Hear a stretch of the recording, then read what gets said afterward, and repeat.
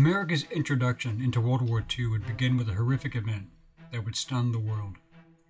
The day after Japan attacked Pearl Harbor on December 7, 1941, the Japanese, with 129,400 soldiers and air support, began their invasion of the Philippine Islands. Within a month, the Japanese had captured the capital of Manila. What happened at the Battle of Bataan?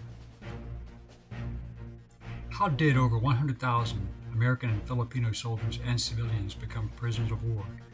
What was the Bataan Death March? What was the prisoners' experience? Were any of them rescued in time? Hello, I'm Colin Heaton, former soldier, Marine Corps scout sniper, history professor, historian and book author, and we will answer these questions and other issues on this segment of Forgotten History.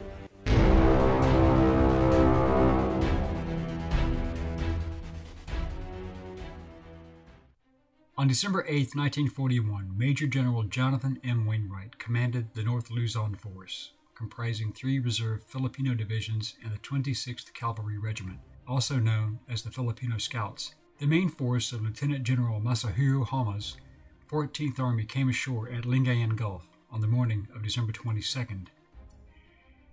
The American and Filipinos, outgunned, outnumbered, and without air support, could not hold the beaches at Lingayen Gulf. By the end of the day, the Japanese had secured most of their objectives and were advancing onto the Central Plain. Late on the afternoon of the 23rd, Wainwright telephoned General MacArthur's headquarters in Manila and informed him that any further defense of the Lingayen beaches was impractical. He requested and was given permission to withdraw behind the Agno River. Retreating from the Japanese Allied forces, he had withdrawn onto the Bataan Peninsula and Corregidor by January of 1942, where they defended the entrance to Manila Bay. This forced the American and Filipino defenders of Luzon to retreat to the Bataan Peninsula. For the next 3 months, the combined U.S.-Filipino Army held out despite a lack of naval and air support.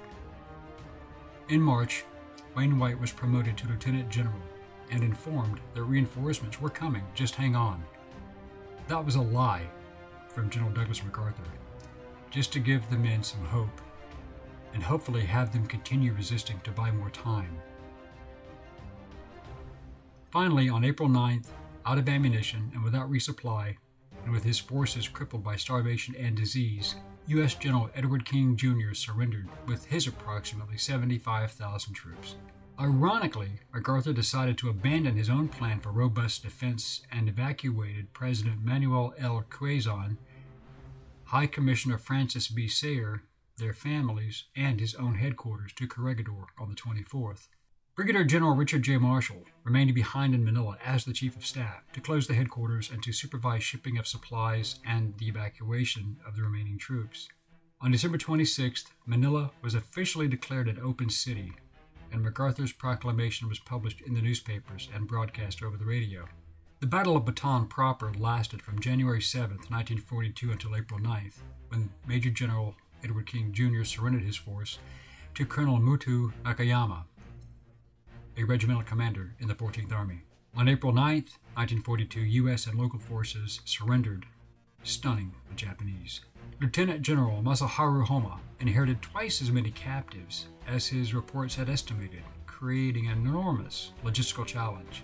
There was no way he could transport over 78,000 prisoners, of which 12,800 were American servicemen, as well as the remaining starved, sick, and wounded prisoners and civilians, which numbered 38,000, who became prisoners as well.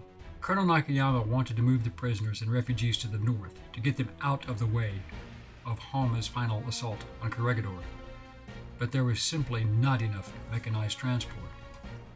As a result of these circumstances, the collective Filipino and American prisoners were soon rounded up by the Japanese. The men were divided into groups of approximately 100 men, and the march typically took each group around 5 days to complete. The prisoners started off from Mariveles on April 10th and Bagac on April 11th, converging in Pilar, Bataan, and heading north to the San Fernando railhead. Initially, there were instances of kindness by Japanese officers and soldiers who spoke English, such as the sharing of food and cigarettes and allowing for personal possessions to be kept. However, the horrors they were to soon experience would not be unique to the prisoners of war captured on Bataan. Japanese atrocities would become well known against other Allied soldiers, such as the British and Australians, after the fall of places such as Hong Kong, Singapore, and the invasions of Burma and Borneo, as well as New Guinea. Japanese mass murders against Korean and Chinese civilians were already coming to light. Mass shootings, bayoneting, and beheadings were the order of the day. However, despite the initial cordiality extended by the Japanese to the Americans and Filipinos, this congenial attitude rapidly changed. Their prisoners soon became victims of unrelenting brutality, theft, and even knocking men's teeth out for their gold fillings.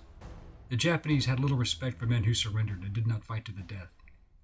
The first atrocities are attributed to Colonel Masanobu Tsuji, when approximately 350 to 400 Filipino officers and NCOs were executed. This became known as the Pantingan River Massacre.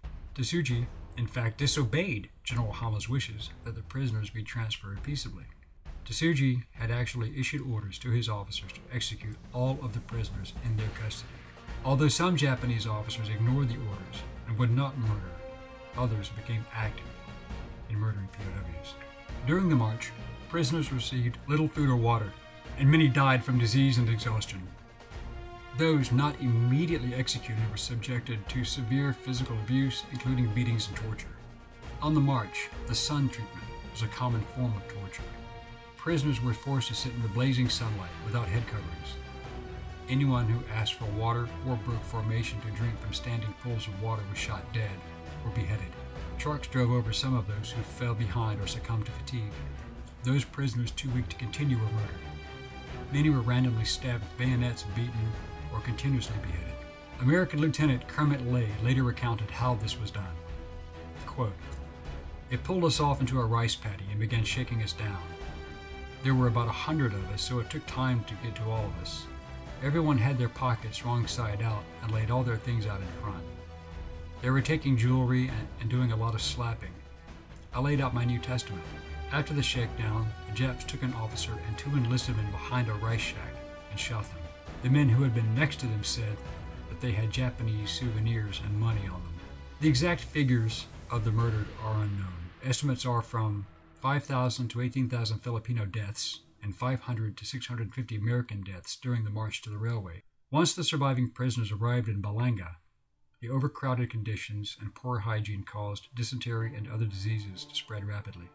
The Japanese did not provide the prisoners with medical care, so U.S. medical personnel tended to the sick and wounded as best they could with few or no supplies.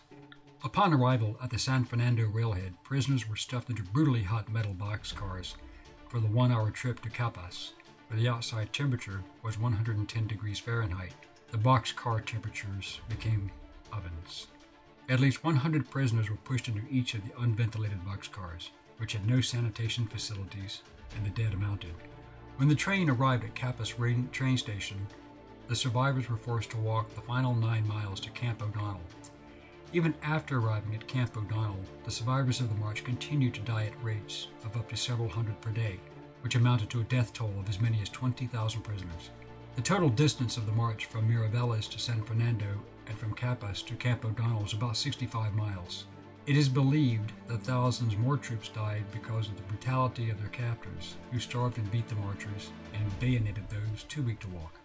Survivors were taken by rail from San Fernando to prisoner of war camps, where thousands more died from more disease, mistreatment, and starvation. Most of the dead were buried in mass graves the Japanese had dug behind the barbed wire surrounding the compound. Of the estimated 78,000 POWs at the march, only 54,000 made it to Camp O'Donnell. 3 American officers managed to escape during the march, and eventually, in January 1944, news of the march and the unmitigated savagery meted out to the prisoners became public knowledge in America. It was not until January 27, 1944, that the U.S. government informed the American public about the march, when it released sworn statements of military officers who had escaped. Shortly thereafter, the stories of these officers were featured in a Life magazine article. The Bataan Death March and other Japanese actions incited intense hatred for Japan. Chairman of the Joint Chiefs of Staff, General George C. Marshall, made the following statement: "These brutal reprisals upon helpless victims evidence the shallow advance from savagery which the Japanese people have made. We serve notice upon the Japanese military and political leaders, as well as the Japanese people, that the future of the Japanese race itself depends entirely and irrevocably upon their capacity to progress beyond their aboriginal barbaric instincts." End quote. Survivors of the Bataan Death March endured 3.5 years of death camps, brutal labor, and unimaginable indignities and injury. More than half the Americans taken prisoner on Bataan died before the war ended. This was greater than the overall death rate for American POWs in Japan, which was 40%. It was more deadly to be a POW than it was to be a combat Marine in the Pacific. By comparison, the death rate for Americans taken prisoner by the Nazis was less than 2%. American forces invaded the island of Leyte in October of 1944. General Douglas MacArthur, who in 1942 had famously promised to return to the Philippines, made good on his word. In February 1945, U.S. Filipino forces recaptured the Bataan Peninsula, and Manila was liberated in early March, and prison camps were liberated. The few survivors were truly walking dead, malnourished, diseased, and unable to walk on their own, but they were alive. Lieutenant General Wainwright earned the respect of the men who were imprisoned with him. He always felt guilty about surrendering, but he knew that he had no choice if he was to save as many men as possible. He had later received the Medal of Honor, which had first been proposed during his captivity in 1942, but was rejected by MacArthur, who was at the top of his chain of command, who felt that Corregidor should not have surrendered. This is an interesting position, considering that MacArthur bailed out on Wainwright and lied to him about sending support. He did witness the Japanese surrender aboard the USS Missouri on September 2, 1945, and he joined British Lieutenant General Arthur Percival and returned to the Philippines to receive the surrender of the Japanese commander, Lieutenant General Tomoyuki Yamashita. It was during this period that on September 5, 1945, Wainwright was given his 4th star. After the war, the U.S. Army conducted interviews with the survivors, including Wainwright, and drafted formal war crimes charges against specific Japanese officers. The American Military Tribunal during the Tokyo War Crimes trials tried Lieutenant General Hama Masahiro, commander of the Japanese invasion forces in the Philippines. He was held responsible for the Death March, a war crime, and was executed by firing squad in 1946. 2 of his officers, Major General Yoshitaka Kawane and Colonel Kurataro Hirano, were also tried by the United States military commissions for war crimes. They were sentenced to death on charges of failing to prevent their subordinates from committing war crimes. Hama was executed by firing squad on April 13, 1946, while Kawane and Hirano were sentenced to death by hanging and executed at Sugamo Prison in June of 1949. In an interesting twist, the Bataan Death March is also one of the few Japanese war crimes in which the Japanese government has made a specific effort to atone for. In 2009, the Japanese ambassador to the United States, Ichiro Fujisaki, offered his country's apologies. Fujisaki said, "We extend a heartfelt apology for our country having caused tremendous damage and suffering to many people, including prisoners of war." The word hero is often thrown around a lot. I would like to think these true heroes, who endured so much, many until death, who served their country, never forget them. We hope you enjoyed this segment of Forgotten History. Please click like and subscribe for free. And please stay tuned and be engaged and informed. Send us comments if you have questions or even show ideas, and we will respond to all requests and comments as soon as we can. Thank you.